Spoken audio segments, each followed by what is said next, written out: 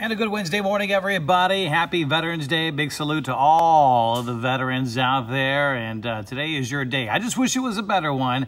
Instead, we got off and on rainfall. But this rain, not going to be here all day long, or at least not raining everywhere at every second of the day. We're going to see these little streaks of rain rolling through as a cold front marches slowly from west to east. That front now just outside the Mississippi River, and it will push through tonight with the rain finally coming to an end. Drier air comes in tomorrow and Friday. It won't be necessarily colder. It'll just feel a little bit better. But then another front comes in Sunday, and behind it will be a blast of cool air. Finally, we're starting to see more of those seasonable temperatures or even below average.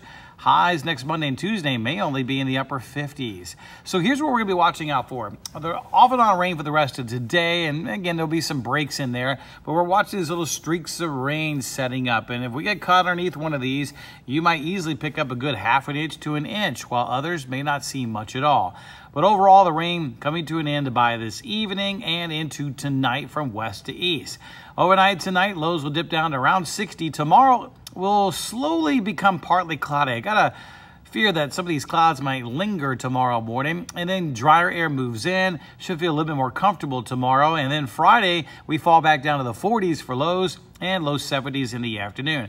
And you can see what I mean by these streaks here. Some may not see much, others might pick up an inch and a half of rain, so something we'll watch. We also have Hurricane Eta that we're watching. Finally, the models have come together and suggesting a landfall north of Tampa tomorrow during the day, and then moving out to sea and not bothering us. So that means the weekend will likely be dry. There's Friday, there's Saturday, Sunday a cold front comes in, and that could give us a couple showers late Sunday afternoon. Right now, I do not see that being that big of a deal. Somewhat humid now, and thankfully feeling better tomorrow. We'll see a little more increase of a humidity on Sunday, but then along with the cooler air next week comes very dry air too. Highs by Monday and Tuesday only around 60, otherwise around 70 the next couple of days with that umbrella needed for today.